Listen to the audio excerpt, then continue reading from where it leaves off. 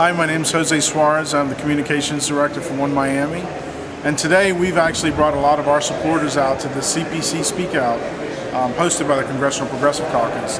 And our goal is to send the members of Congress with one clear message, and that is that we need good paying jobs for hard-working families here in Dade County. I'm sure that many people are aware of how difficult the unemployment and the economic situation is in Miami. I think we're one of the hardest hit in the nation. The job situation is bleak here. While there is a little bit of job growth, most people are seeing themselves having to do with much less. Some of our supporters here will give stories from being unemployed for over a year to actually having to take more than 50% cut in hours in their current jobs. And so a lot of these people are caught between a rock and a hard place in that they're not getting a lot of assistance from the government. They don't qualify for Medicaid. They can't afford insurance because they actually have to make a decision of putting food on the table or having something that right now they consider a luxury like health insurance. And so that's what our supporters are here for today. And we've brought, I think you'll see that we've brought a boatload to this event, and I think the message will be loud and clear. Let me ask you a question. I heard a statistic recently that Miami is one of the poorest cities in the nation. Yeah, that is. And as a matter of fact, the other day I was listening to one of the news talk show radios, and I think it's pretty well known that Miami actually has around a 24% unemployment. And as you and I know, those are the ones being counted. Those don't include the ones not being counted. Right. And so, we also have some pretty big corporations here that get some pretty big tax breaks. And, we're asking companies like Carnival Cruise Lines and Wells Fargo that actually got money back after making $16 billion last year. We're asking them to also do the right thing and pay their fair share. We know that they're not breaking the law per se, but we are asking them to be responsible corporate citizens and help Miami out of the situation that it is and provide our community with good, sustainable jobs. Thank you so very much, sir. Thank you for coming. Hi, my name is Angelica. I'm here as a student from Miami Dade. I'm here because I'm concerned about the higher cost of tuition and yet the cut down on financial aid.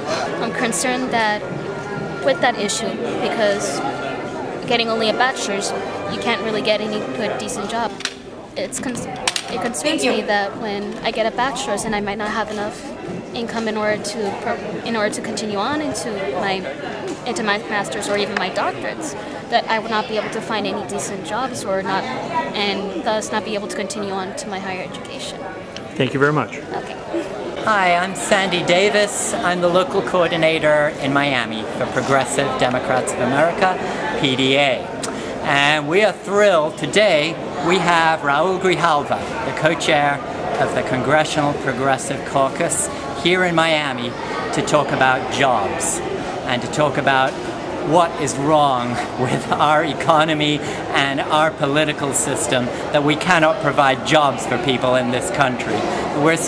We are now spending more than 20% more on the military than we spent at the height of the Cold War.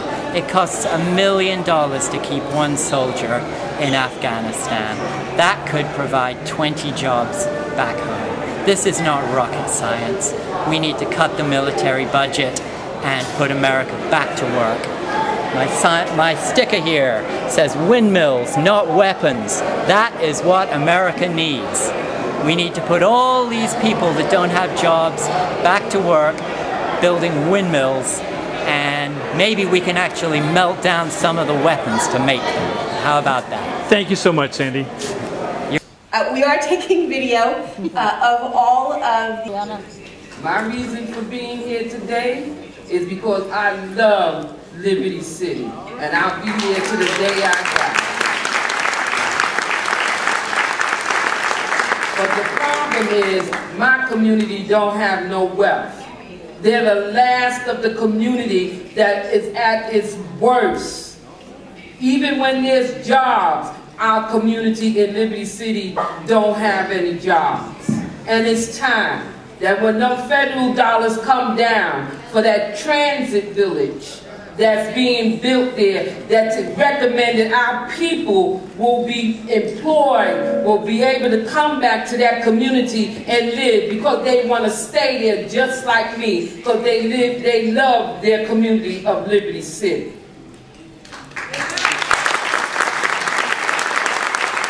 Hello, I'm Sandy Davis with Progressive Democrats of America. And first of all, I would like to thank the Congressional Progressive Caucus for being a shining light in the darkness of very, very dark times for our country. At the Riverside Church in 1967, at the height of the US war in Vietnam, Martin Luther King talked about the promise of the war on poverty.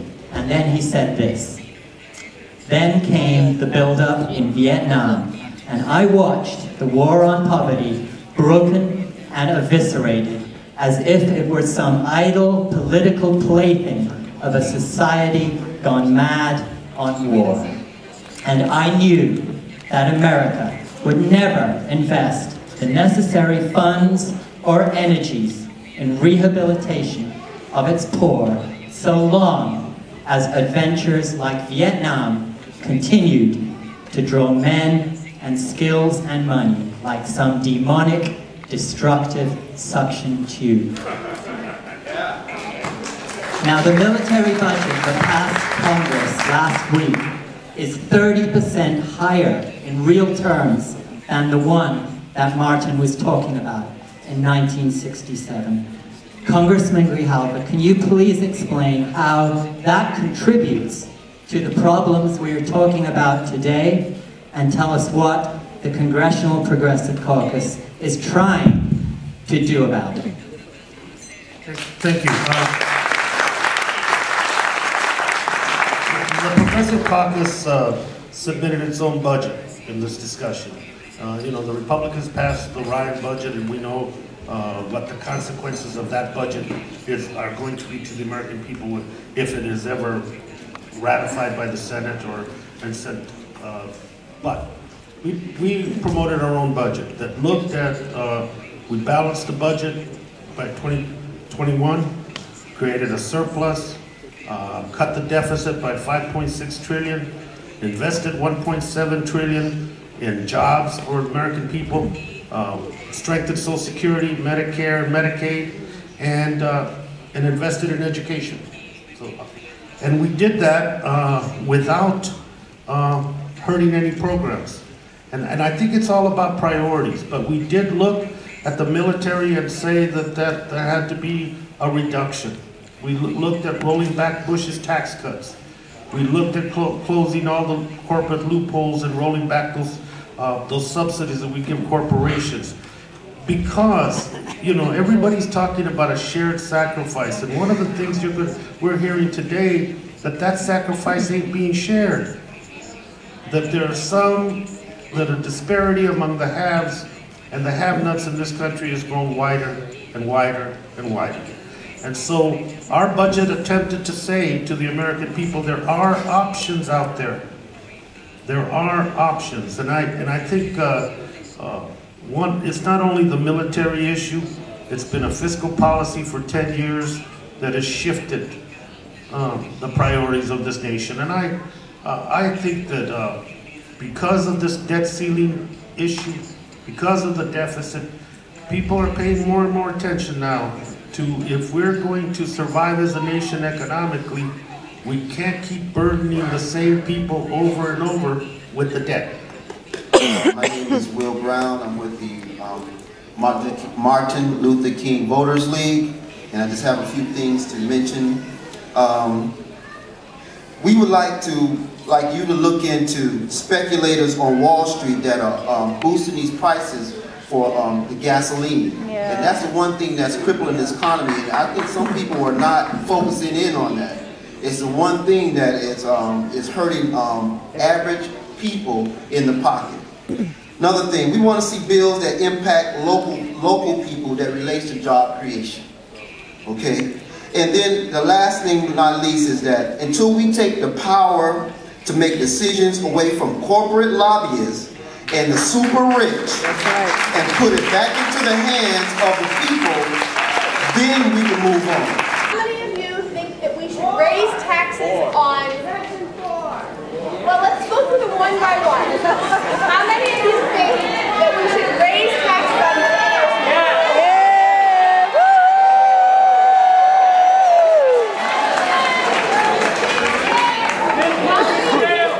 How many of you think we should make corporations pay their fair share?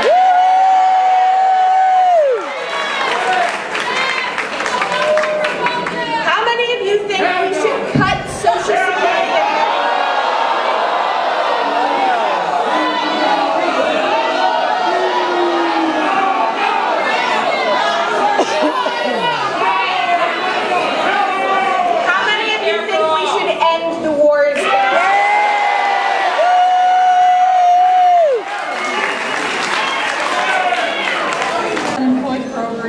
So this subject is really close to my heart.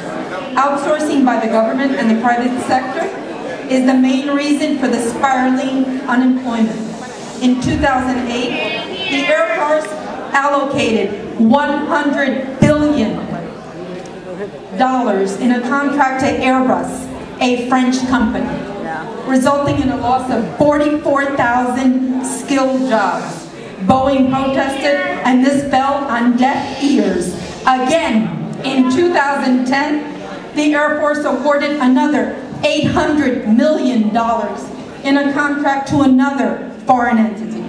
The purpose of the government should be to support the homeland economy. And excess of overseas operations depletes the economic health of our country and encourages the loss of faith in our government by its citizens.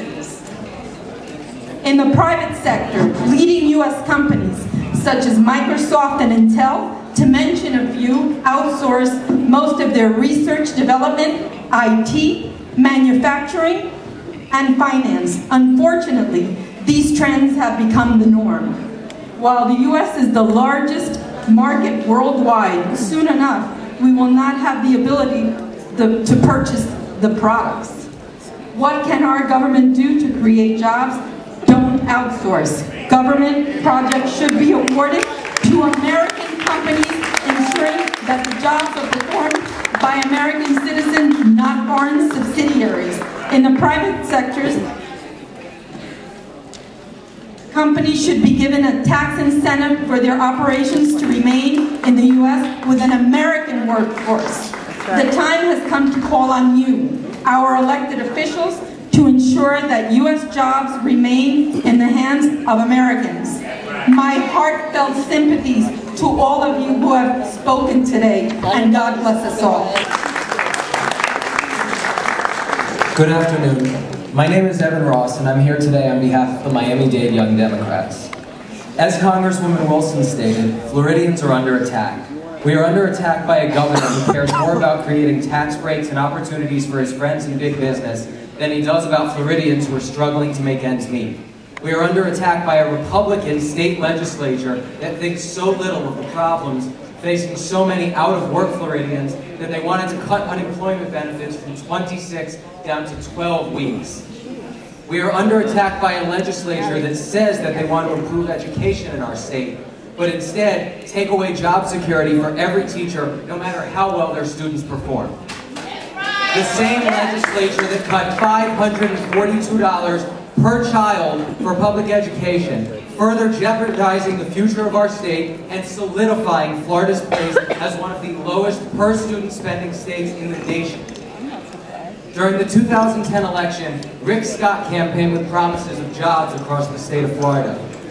With the most heavily Republican state legislature in the nation, Rick Scott has not signed a single jobs bill. As a matter of fact, the Republican legislature did not even propose a jobs bill during the 2011 session.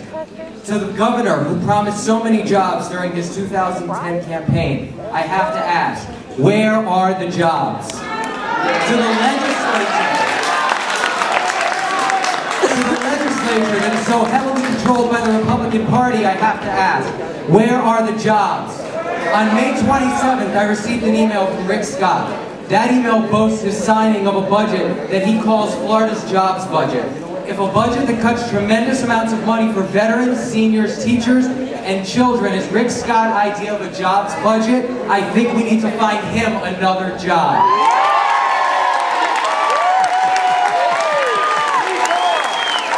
In 2010, if people started to put their faith in a group of people who don't care about you or me, we allowed Florida to be controlled by big business and special interests. In 2012, are we going to make the same mistake? No!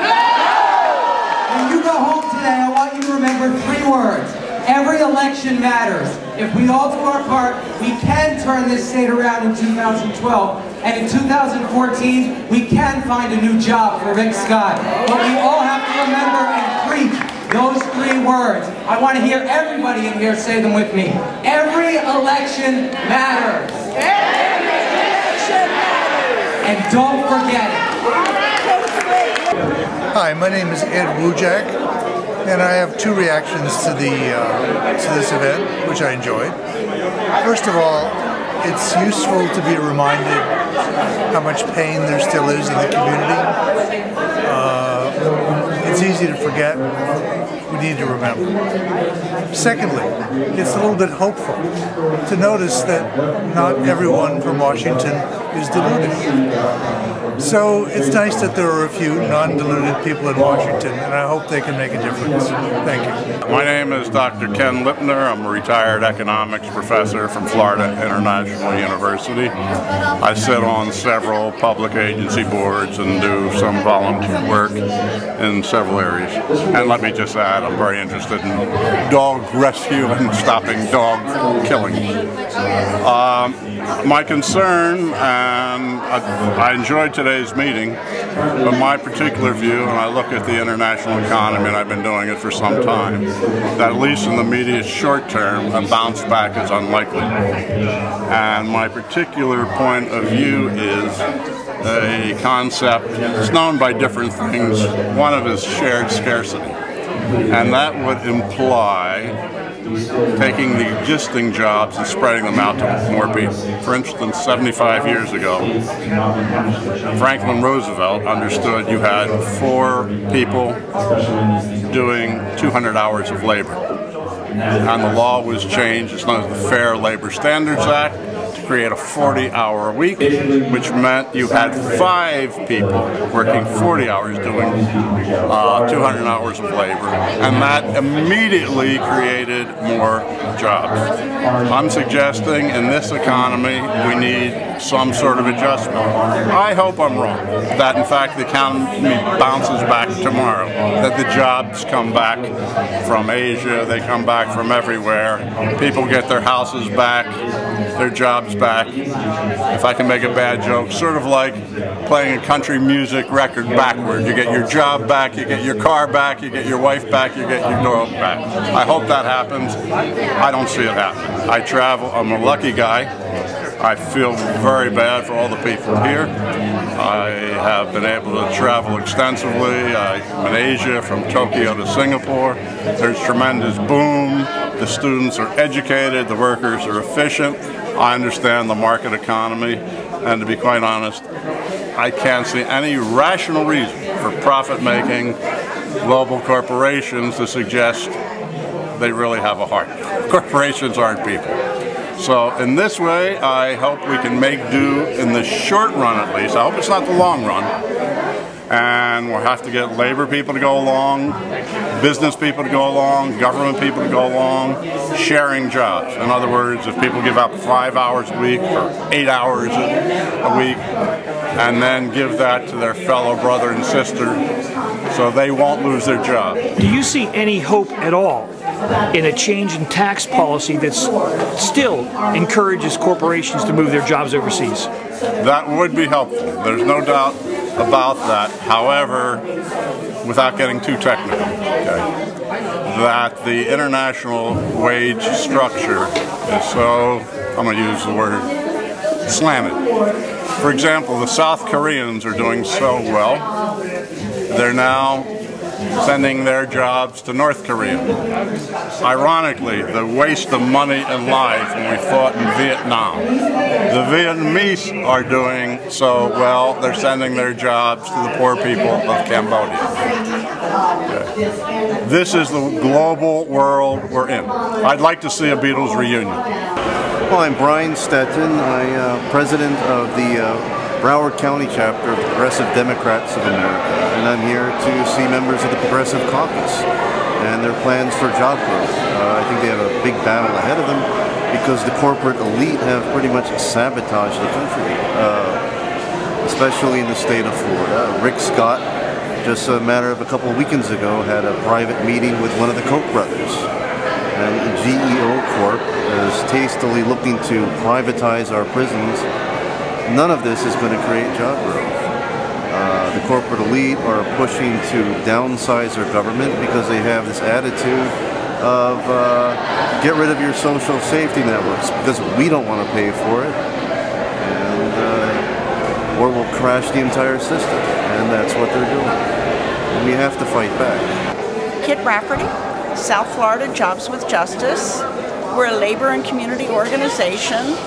We empower the working classes in the South Florida area to fight for good jobs and a fair economy. Well, thank you so much.